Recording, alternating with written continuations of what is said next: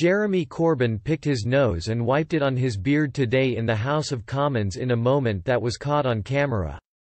The Labour Party leader can be seen sitting on the front bench in the House of Commons picking at his nose during a debate on the flooding crisis. As Labour MP Luke Pollard spoke, his leader seemed more interested in his nose than the words of his colleague. After Mr. Corbyn removed his finger from his nose, he then causally slid it under his chin, appearing to wipe it on his beard. This is not the first time Mr. Corbyn has made a huge blunder in the House of Commons.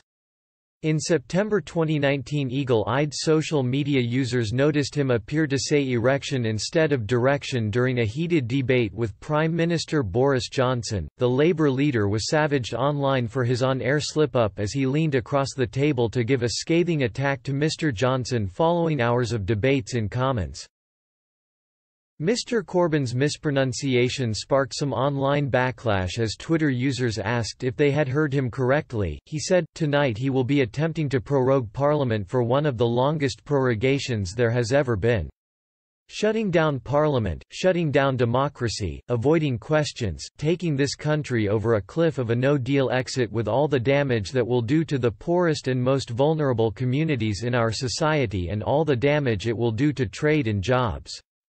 All because he wants to take this country into the direction of a trade deal solely with the USA than anybody else." The Labour Party are currently conducting a contest to find a successor to Mr. Corbyn. Rebecca Long-Bailey, Emily Thornberry, Lisa Nandy and Sir Keir Starmer are still in contention to become the next Labour Party leader. The winner of the leadership contest will be announced on April 4, 2020. Jeremy Corbyn led the Labour Party to their second-worst general election result in history. The Labour Party secured just 203 seats during the 2019 general election.